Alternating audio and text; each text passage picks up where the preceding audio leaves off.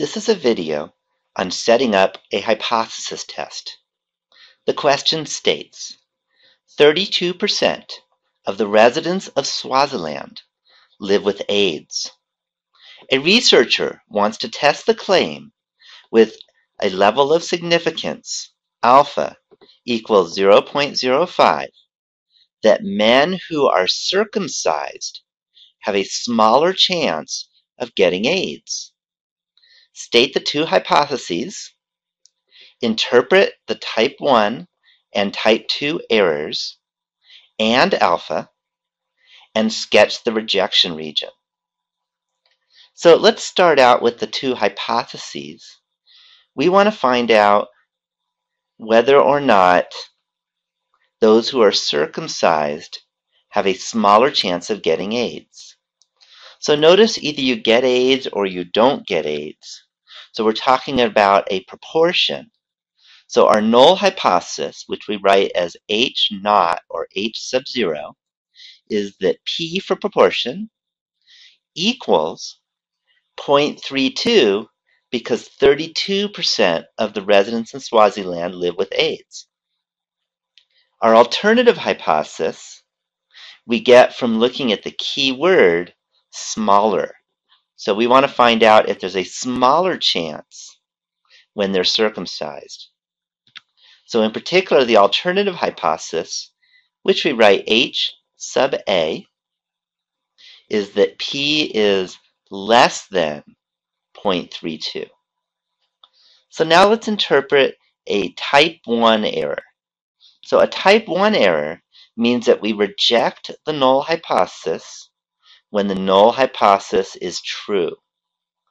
So that means we're going to reject that P is equal to 0.32 and accept that P is less than 0.32.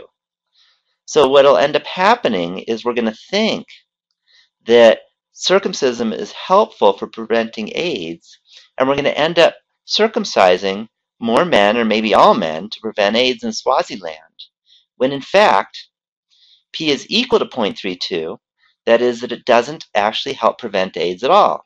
So it will result in men getting circumcised when they don't need to. Now let's look at a type 2 error. Type 2 errors mean that we fail to reject the null hypothesis when the null hypothesis is actually false. In that case, we're not going to be able to say that P is less than 0.32, and we're going to end up saying that maybe circumcision doesn't help at all, and we're going to end up not circumcising men in Swaziland when it is true that circumcision prevents AIDS. And we'll end up having more men in Swaziland die. So that will be terrible. So now let's look at alpha. Alpha is always the probability of a type 1 error. So that means that it's a probability that the researcher concludes that circumcision helps prevent AIDS. Well, it does not actually prevent AIDS at all, because that's what a type 1 error is. So then finally, let's sketch the rejection region. Alpha is 0.05. We have a left-tailed test. So if we have our sample size large enough, then we'll end up with a normal distribution for the sampling distribution. And the probability of 0.05 on the left-hand side corresponds to a critical value of negative 1.645.